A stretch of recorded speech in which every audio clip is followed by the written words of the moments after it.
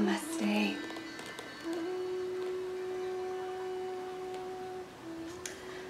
I am channeling the energies from the universe and manifesting the energies from the earth and from the dome. Well, you see here, she's wearing this fleece jacket that I felted for her. She has pneumonia. And so we're channeling the energies to heal her. It's very important. When I was 5 years old, I took on my most important task in this world and became the Dalai Lama. And I have learned so much through this very crucial job of caring for my baby. She communicates to me in all sorts of ways. At night, in my subconscious, she tells me about her dreams of all sorts of things in the marshes and the swamps, creatures from the moon. And we must learn to communicate with these beings to be whole. But if I were to go without her, we would be lost. And all of her chakras would be out of line. And she would simply freeze. We help each other to give answers to those with questions unanswered. There are so many questions unanswered. She's had terrible nightmares. Terrible nightmares of a swamp, a marsh, a lake, in a park called Labonte. His Holiness the Dalai called the world to this place for the initiation. This ceremony is held infrequently, roughly every 2 or 3 years at one chosen place.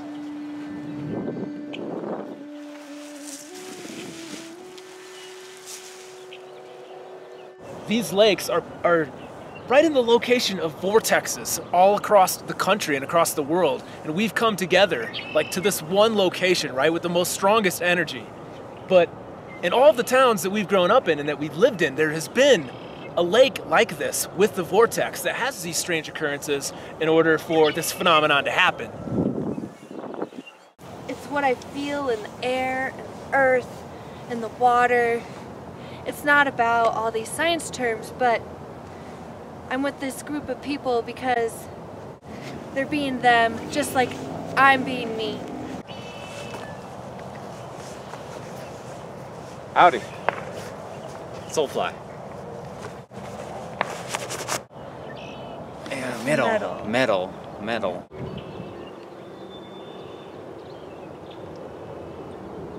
Yeah, metallic energy. I don't shake hands. Oh, okay. It's not in the fox nature.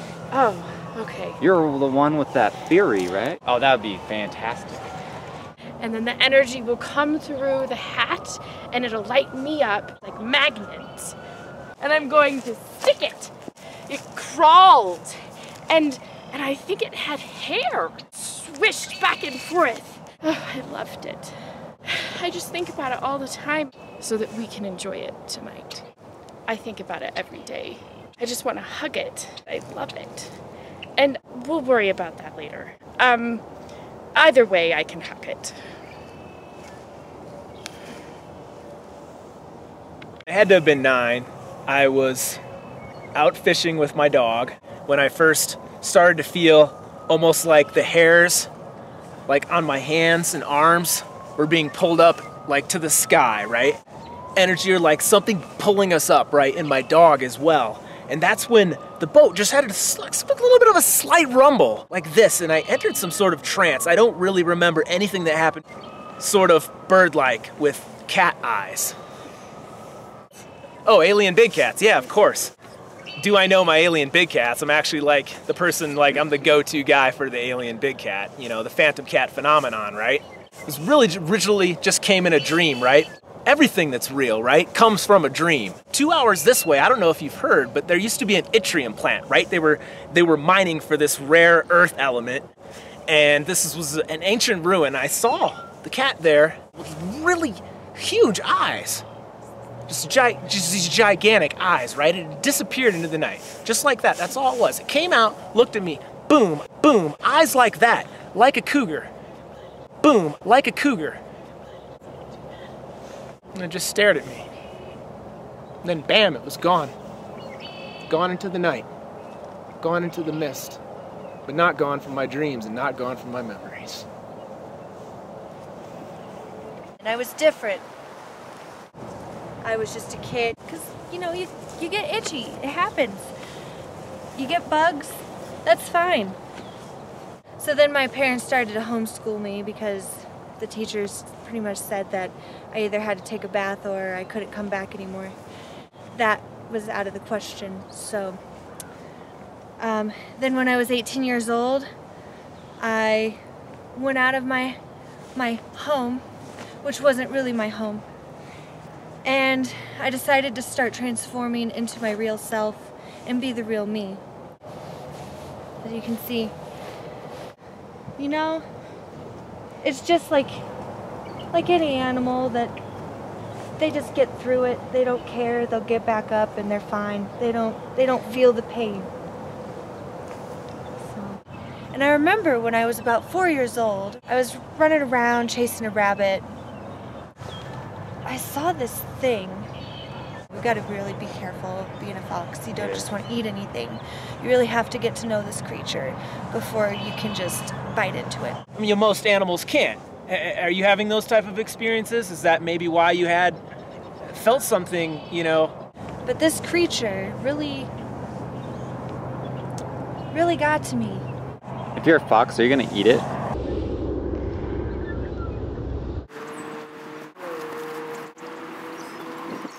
There's been a real imbalance. You got it, you got it. Okay. Here we go, here we go. Okay. Oh, watch your know, head, watch your head. Oh, If you oh, used is that a your little head? bit of rabbit guts up there. What do you think it is, if you were to point to one specific thing that has drawn you here, ultimately?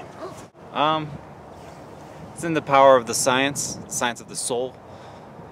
Because I believe I'm a soul psychologist. So I believe truly, deep down, just because of my psychology, my discipline, you separate out the soul of the animal, and that's what we study. I'm hoping to find a dead specimen. Really, a dead specimen would be perfect. Almighty shit. I can't kill it. I'm a vegan, man. I don't kill things. Shit. Animals aren't mine to be killed and ridden of flesh. Shit. When you say mining, are you referring to animal mining? I'm minding my own business, you know? Shit.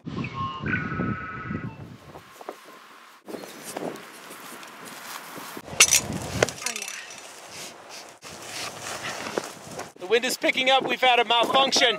Oh! Still making that flash look. Feel their pressure. I can feel them. It's all happening right now.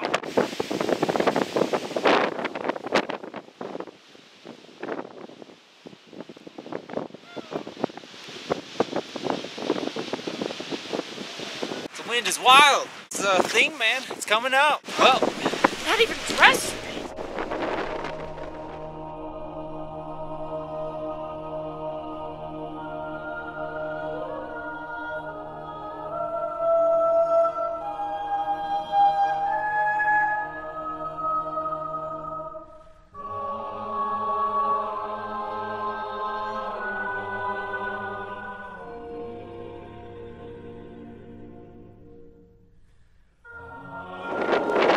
That's when I saw him. Lightning. It was How big was green he? and black. 'Cause I haven't got my fox vision yet. oh shit. Man, that's scales, man. No. Yeah, scales. He was Lots of scales. Scales? Big, almost like a giant bird. Are you not Bird. Are you not getting my A bird messages that- about the the avian nature. I published a whole piece on my blog, and I shared it with all of you in the community. It was my blog. My blogs. The electromagnetic frequencies in the vortex, trying to communicate with various trans animal people. The alien big cat. An entirely different species. Let's say, as I described, this is avian cryptid on my blog. Then who's deleting the link? Who's deleting the link? To the doll house. Online? On the internet? We don't believe in the internet. There are simply more authentic ways to contact the knowledge of the universe. There is no internet in this house. What are you asking me? Has the doll been online? Not, Hey, Dolly. Not now. Hey, Dolly, did you make pizza this week? I'm realigning my chakras. Please give me a moment. Hey, Dolly. Oh my God! No, not now! But Dolly, I can't find the pizza cutter.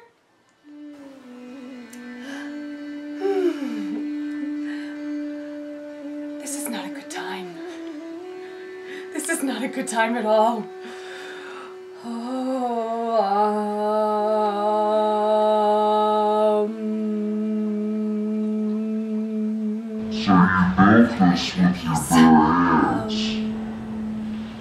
As we rake the creature. Are you one of the moonrakers?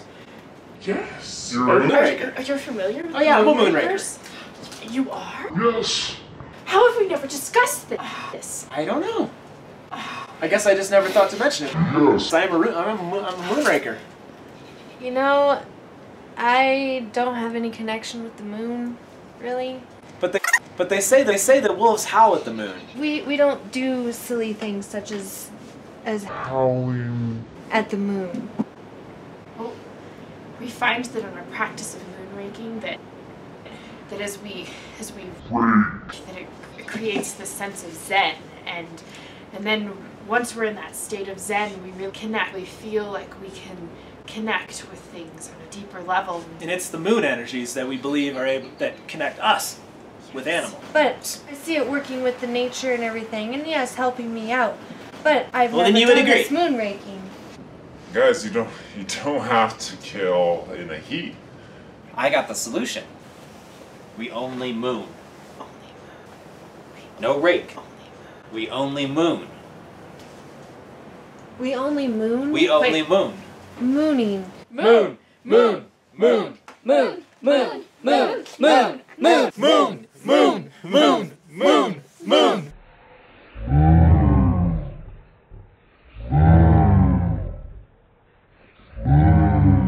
Guys, you might have thought I was a little bit crazy back then, but like, I'm telling you, It's a creature of a contradiction. Contradiction. Right. So that's why, you say one thing, you gotta do the other. The opposite. Right. In between. I was wondering, One and the other. What if we found a specimen and we could cut it up in pieces? don't remember the milky Us poo. The milky foxes do It's the no soul such essence. thing. We're not gonna kill anything tonight. Not a killer.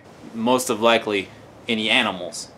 My only concern is We're not that hunters. No, but I've been we're- concerned that the energy that's going to come through the stars and might cook the creature and we might kill it, but that not wouldn't on be purpose. us. No, yeah. That would be secondary death. Okay. Secondary death. The death. Yeah. Okay. We did not Okay. touch Okay, the so animal. it's okay. it. Okay. The death channeled through us, and then it killed the animal. So understand that. Okay. That's okay. Okay. That always happens. Life means death. I understand that. Okay. But what I don't get is, cutting its throat, chopping it into pieces, eating it up. If he's going to be this way, Don't eat these things. do not understand the animal way. And I feel Don't eat it. that you see me It's a eating things, creatures, as a bad thing. And I'm just being a fox. That's what foxes do. Well, we're just gonna have to survive then. In hell. Well, because I thought this was a community that was safe. It was a safe place where everybody had their ideas, but they were okay with everybody else's ideas and thoughts. Right. But it's not feeling like a safe place right now. My hair is literally standing up right now in defense. This group started on a message board. Of course it's gonna be divided. What do you suggest? Because otherwise I feel this documentary could be over. You! And I will just go find that creature on my own. Be over. Without all of you. And you will miss it. It was never about the document. It's a missing link. For me, it's about trying to uncover the hidden creatures. That humans, that foxes, that anybody, we have a connection with. It's almost as if it's a missing link. And if we can't find these creatures, right? If we can't study these creatures, if we can't map their genomes, right? Then we can't fully understand who we are, right? As humans, as animals, and what our role is here on this planet. And that's my biggest concern. I will if he does. It doesn't matter to me what pulls you here. Can we all agree on that? Right? I agree. I think the solution is for everyone to moon rake. If we have to get rid of the rake, we have to get rid of the moon, that doesn't matter to me. We just do hands in. What's our chant? Moon, moon, moon, moon, moon.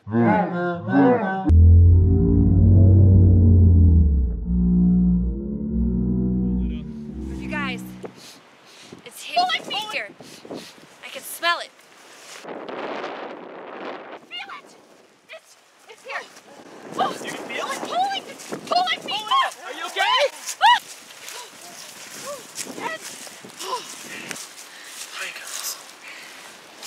I can feel the energy picking up. Put your sensor on. I can feel it picking up. Hey. Oh, I can feel it again. It's in the ground. Ah! There it is. It's here. It's like it's in the ground. It's here. Oh. It's in the ground. Oh. It's in the ground. It's underneath the ground. It's in the earth. There's cement underneath here, you feel. Is it stuck? It's way down below it. I can feel its heartbeat.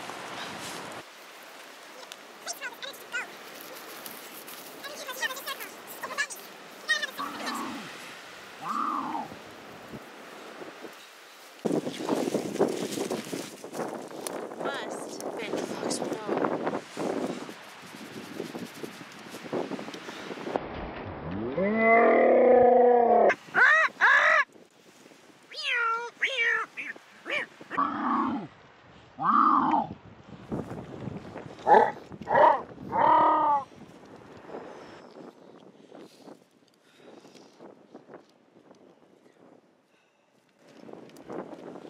Have I taught you the Dolly chakras?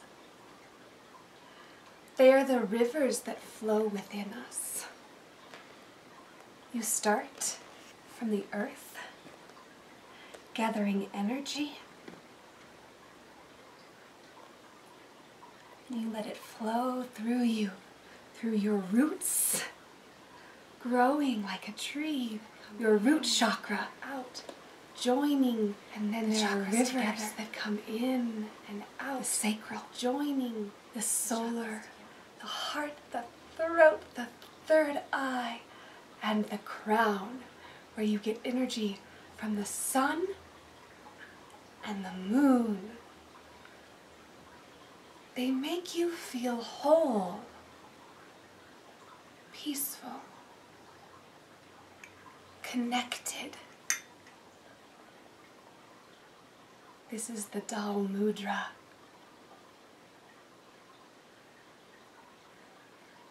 And then we share the end of this interview by acknowledging the presence of one another. The doll within me recognizes and bows to the doll within you.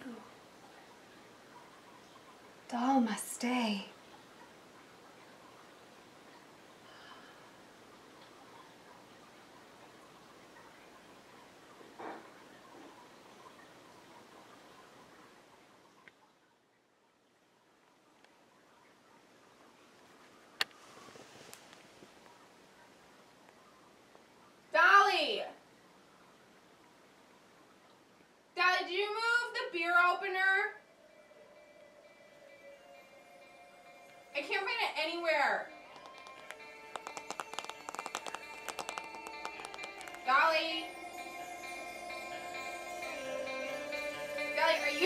there.